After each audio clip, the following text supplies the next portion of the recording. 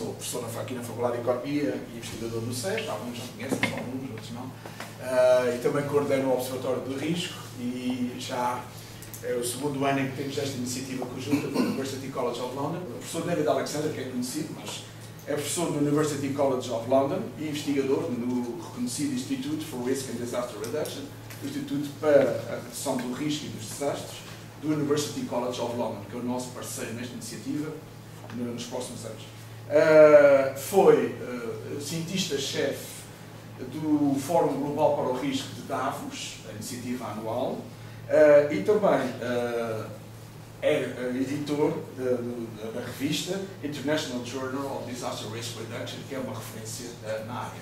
Tem publicado vários artigos e livros, o último dos quais tenho aqui, há uma cópia, esta é minha, mas há uma cópia da Faculdade do SES, How to Write an Emergency Plan, como escrever um plano de emergência que tem em conta as diferenças culturais, etc. Até porque o professor David foi coordenador da Proteção Civil do sul de Itália durante muitos anos. Já me disse, mas depois irá falar, que vem a seguir o próximo livro será sobre a gestão de emergência, não um plano de gestão de emergência. O professor também é cofundador do Institute of Civil Protection and Emergency Management, o Instituto de Proteção Civil e de Gestão de Emergências, que faz o seu encontro anual todos os anos em junho, e que será agora neste junho que eu estarei lá, que é a reunião das entidades de proteção civil da Grã-Bretanha.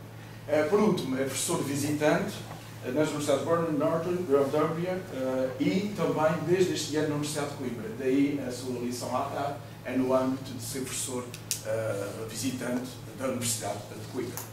A professora Fatemeh é membro honorário do Bartlett School of Architecture, Development Planning Unit, portanto, da Escola de Arquitetura do University College of London. É especialista, como vamos ver, em planeamento e gestão urbana e na elaboração de planos de reconstrução pós-desastres. Mais do que isso, fundou uma plataforma muito importante para se perceber o Médio e o Próximo Oriente, a Silk Cities Platform, a plataforma das cidades da seda, a antiga Rota da Seda, para aquele mais um documento histórica, e é diretor de uma instituição que é Civitas Phoenix, que o próprio nome acho que diz tudo. E também editou mais recentemente, em 2015, com Said Moeni, o livro Urban Change in Iran, portanto, mudanças urbanas no Irão. And without further delay, I will give the word to you. And if somebody wants to ask something in Portuguese, in English, sejam à vontade, be free. Thank you very much. It's a pleasure to have you here. Ok, bom dia. Desculpa pelo não poder falar em português. Mas Italian you speak. I will have to use an italianista. But I will try to speak clearly in English, and I apologize for not being able to speak in your language at present. I wrote this as a follow-up to a book called Principles of Emergency Planning and Management. Principles it was because I did not want it tied to particular systems. Most of the books in this field are American, and they work in America. They do not work in other countries because the system is different. However, the feedback from the earlier book, published in 2002, suggested that people wanted a book that was more practical, and I have met many people who are pushed into the role of emergency planner or manager without the training. So the idea was to write a book that, as comprehensively as possible, explained some of the issues and the models of planning for emergencies. My approach is not the only approach. There are others that are equally valid, but that's the way it is. I now have a contract to write another book called How to Manage an Emergency. My wife says I am hopeless at managing emergencies. However, that doesn't stop me writing about it. Anyway, because this is to be a symposium about new technology, I am going to talk about social media because they are one of the quintessential forms of new technology, and potentially very important in both positive and negative ways to managing crises, emergencies and disasters. I was sitting at my desk in Italy and it began to move at precisely 2 minutes past 9 on the 29th of May 2012. And the desk lamp began to move in the opposite direction, and I thought to myself, this feels like somewhere it is a large emergency, a large earthquake, and it was. So I got onto the internet, which was still perfectly functional, and within 50 minutes I had a clear idea of what was going on, because firemen were tweeting. We had Twitter reports from members of the public, and even the Bishop of Ferrara was tweeting in his cathedral. So it turned out that the social media picture that emerged through a newspaper, La Repubblica, by simply relaying the tweets, was substantially accurate. And that is quite remarkable. In less than an hour, even if you were in Antarctica, you could find out what was happening, and accurately. On the other hand, 1 month after this, I was in Ghent in Belgium at the fire department, the fire brigade headquarters, talking to the fire chief about this event, which was an explosion that killed someone and a toxic cloud. Well, it was the toxic cloud that killed the person. And it was a major emergency requiring evacuation, and it took a week to put things right. But the social media reports, the fire chief told me, were wildly inaccurate, and they had serious problems because they did not have accurate information that they could put on social media to counter the speculation, the rumour, and the inaccurate reports. Firstly, they did not know what the substance was or how toxic it was. It took time to find that out. And then they really couldn't say when the emergency would end, because there was a serious fire. This is the end of it, not the beginning. And various other things connected with contamination. So social media, according to this fire chief, were a problem. But we have come a very long way. When I was young, you went down to the telephone box, you put money in, you pressed a button, and you asked to be connected. We did not have telephones at home, mostly. And now, well, that is the first generation of mobile telephone in Boston, Massachusetts. Generation 1, look at it. We've come a very long way very quickly, but have we assimilated the technology? Quarantelli, who has just died at the age of 92, said, he was the great sociologist of disaster, said that the information technology revolution is of prime importance. It is as important as previous great cultural revolutions, such as the invention of writing, printing, and so on.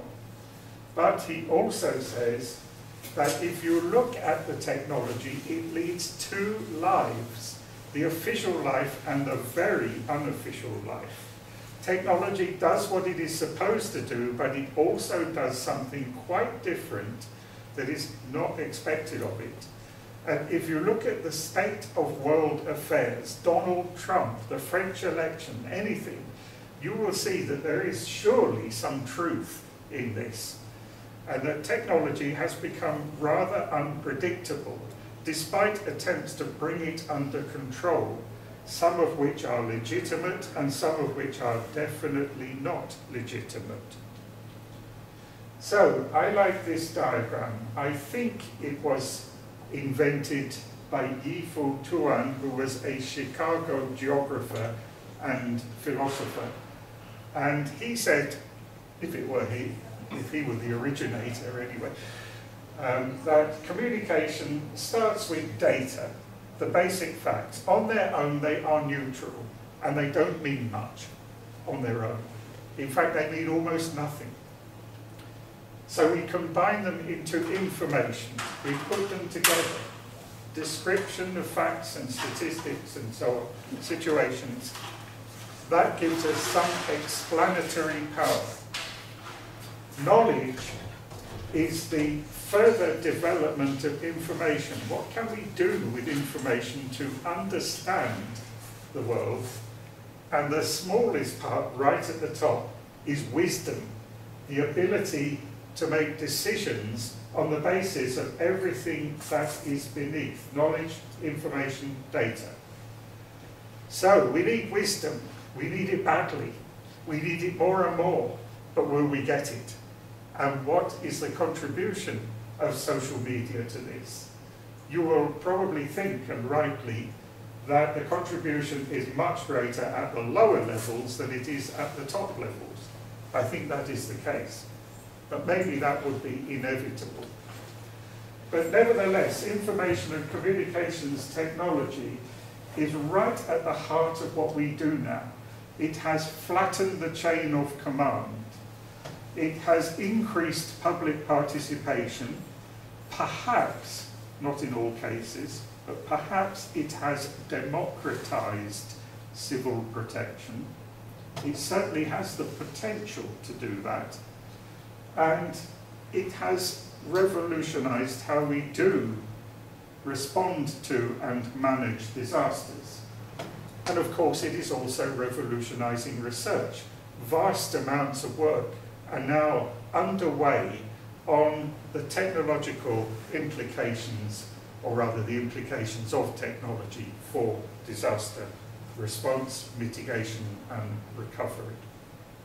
So social media, what are they? Let's remember: blogs, bookmarking, networking, forums, collaborative work, wikis for example, and sharing things, largely, by different platforms, different algorithms and different means. In a sense, social media are not even a group. They are so diverse. So it is quite hard to talk about social media if they were a single phenomenon. Nevertheless, the age of the selfie. Social media, they don't have a centre. Now in the past, indeed still, we are used to the idea that there is a centre. If you want to know about something connected with national civil protection, I presume you go to Lisbon and you go to the national headquarters and you know where the centre is. But where is the centre of social media?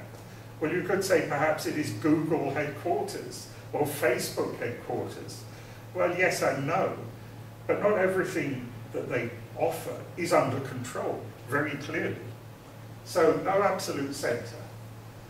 They do not produce a consensus, an absolute consensus. Yes, there are consensuses, but there are always dissenters, people who disagree with social media, with absolutely everything.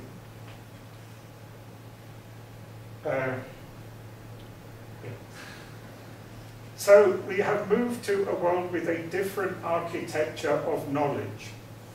Before you reported on the situation, you turned that into an article, you put it in your newspaper, you sold it, people bought it and they read it.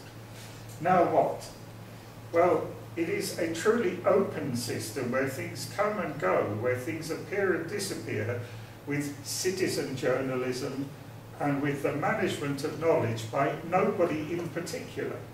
Yes, we have moderators, but mostly their job is simply to exclude some of the most offensive material, not even to ensure quality in social media. In fact, what is quality in social media? That is a very complex question. So, let's look at what we know about social media, emergencies and disasters. There is a vast amount of research going on at the moment because this is a very popular topic with young students. Firstly, how are social media used technically? There is a technical issue about the design of algorithms, hardware and software. Secondly, how are social media used socially? In other words, how do people actually exploit or make use of social media?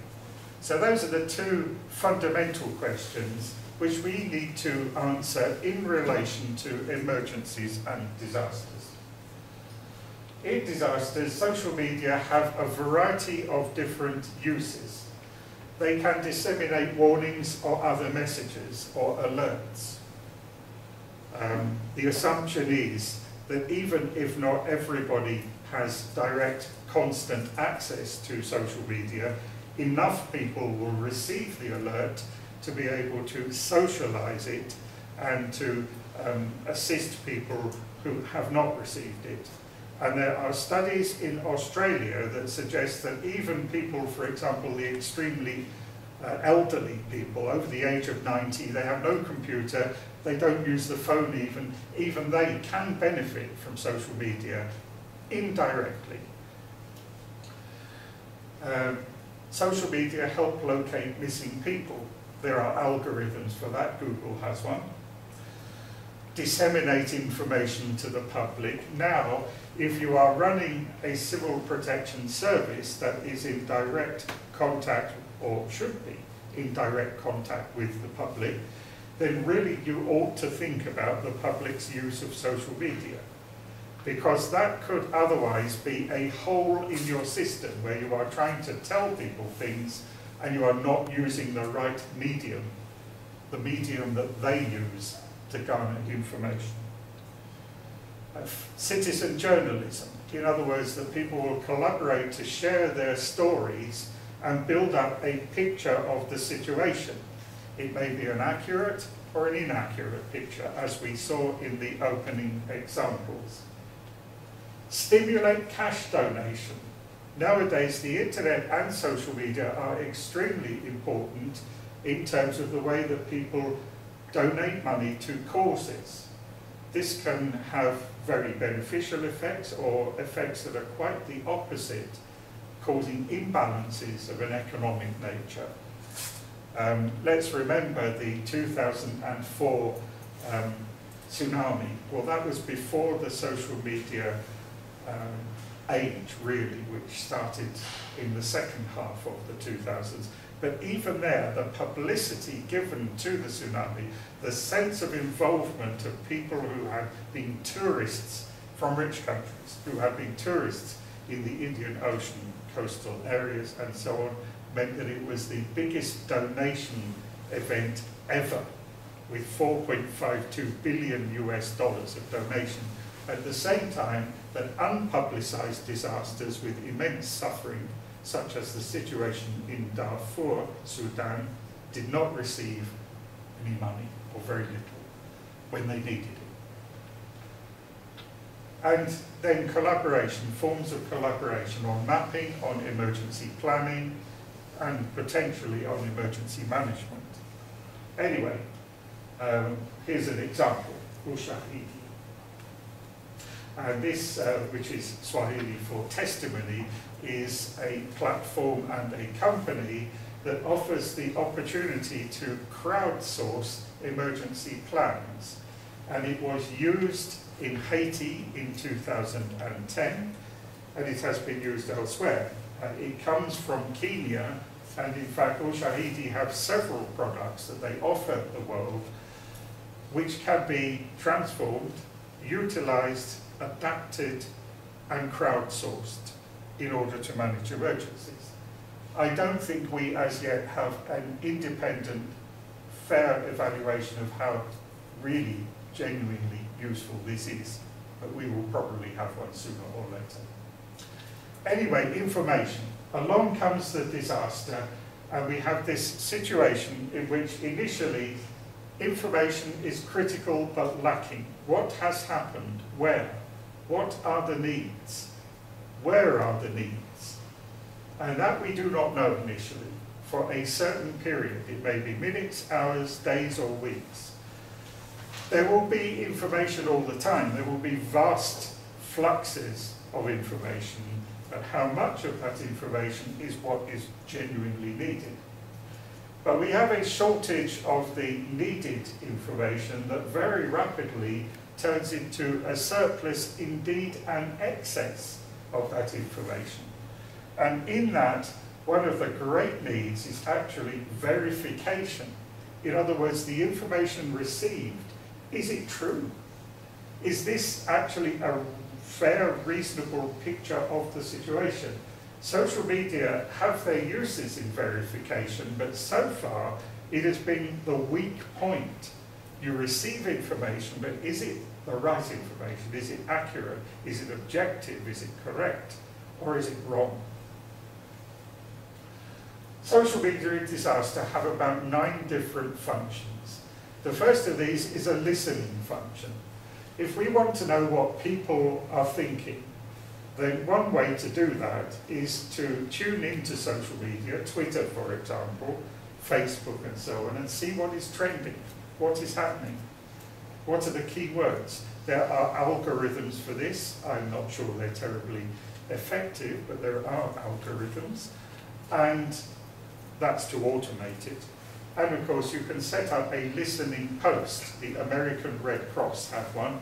They simply monitor to see what's going on. And in that you progress from simply listening to what's trending to monitoring the quality, the nature, the direction of the public debate. What are the public concerned about? What matters to the public? That can be very important if we want to manage the public or communicate with the public. Thirdly, we can integrate social media into emergency management as part of the information service. There really is a two-way flux in social media. If you are the authorities, you get information, but you can give information. So we need to think about how to do that. We can collaborate and crowdsource development with social media. That has been done in mapping and emergency planning. We can try at least to create social cohesion, therapeutic initiatives, look after the elderly, using social media to ensure that we don't forget people with disabilities, and so on.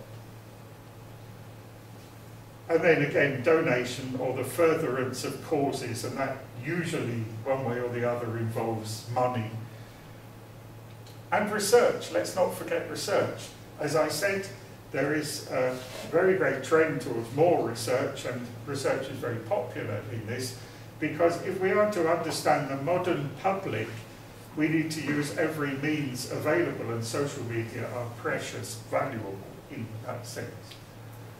So, but of course social media have a dark side, a negative side, and let's look at that. Firstly, rumour propagation. In other words, things that either aren't true or potentially aren't true, that get taken as fact simply because the statement, the information, is reproduced over and over again until it starts to assume the status of a fact simply because everyone is saying it. Conspiracy theories are an example of this, and there are plenty of those. Rumour propagation. Well, some early Japanese research in 2011, after the tsunami, earthquake, and Fukushima, suggested that rumours are counteracted by people who want to tell the true story.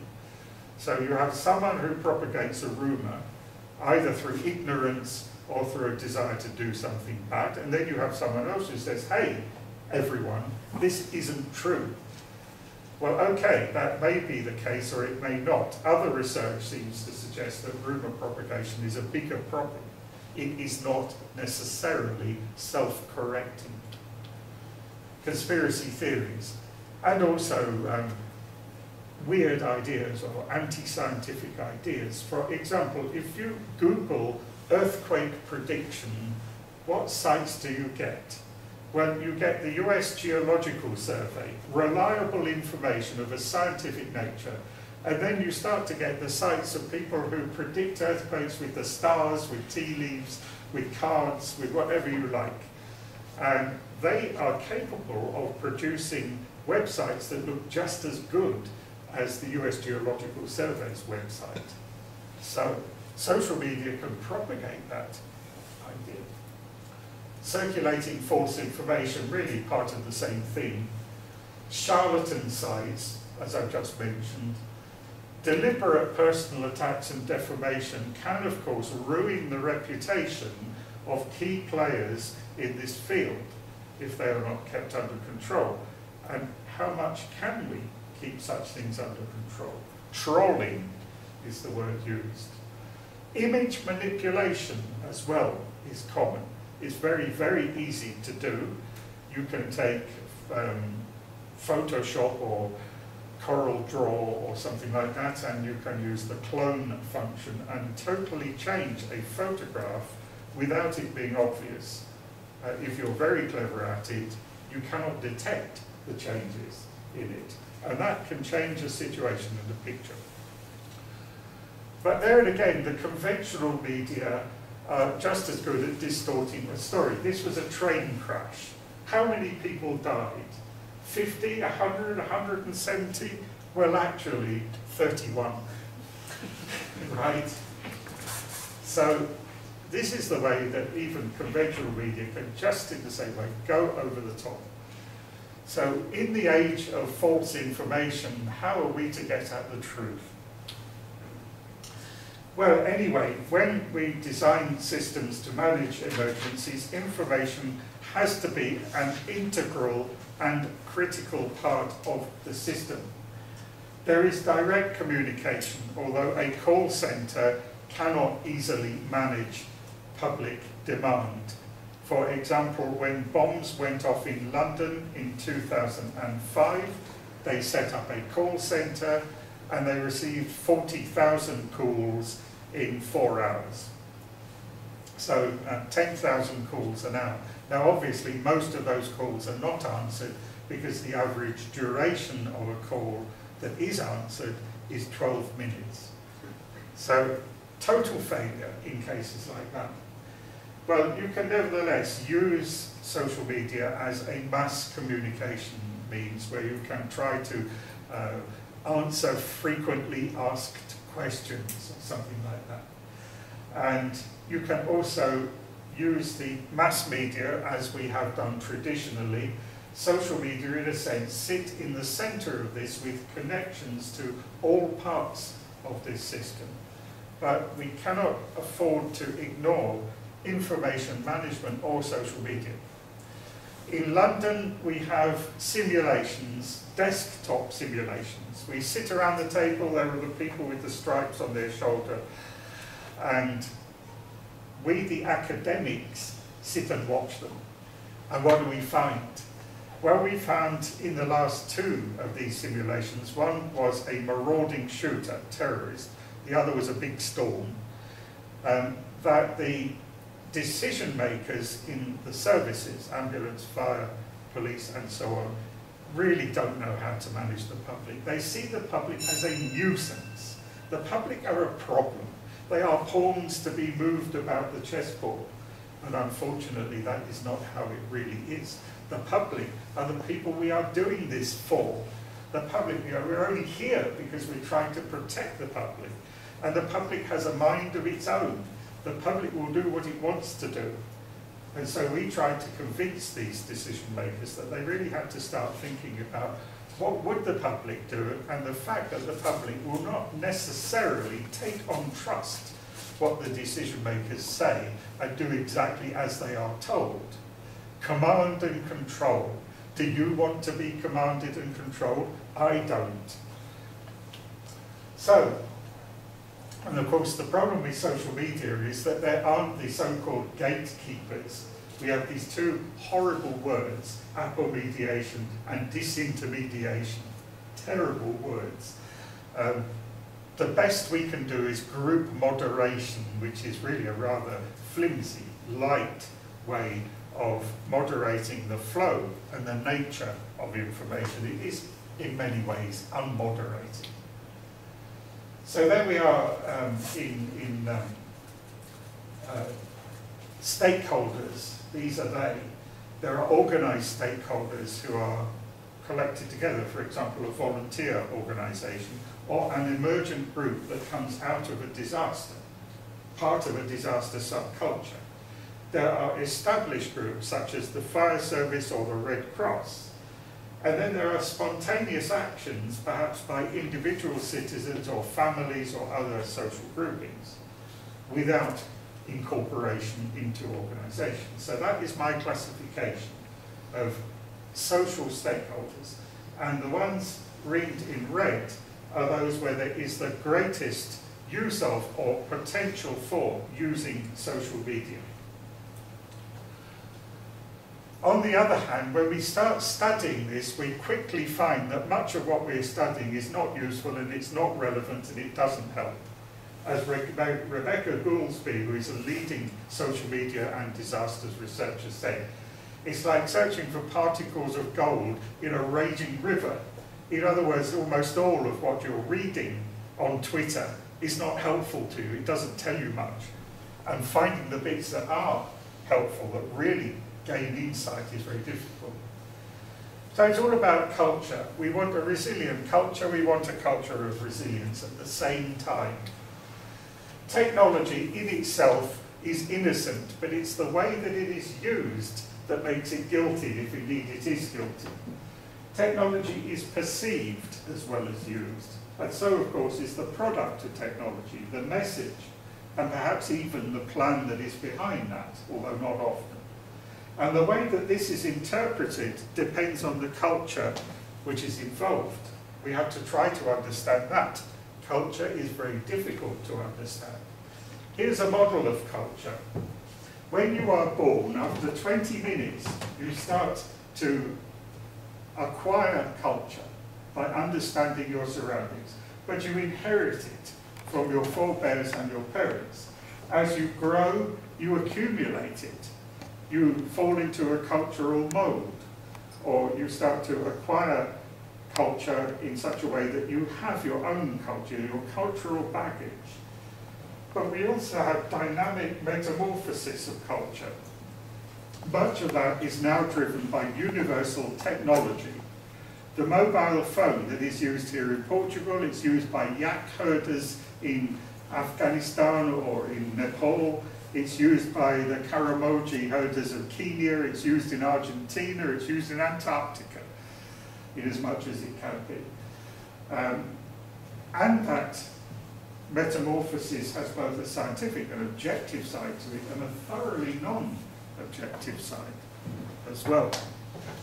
Does this help us? Well, one thing to remember is the value of symbolism.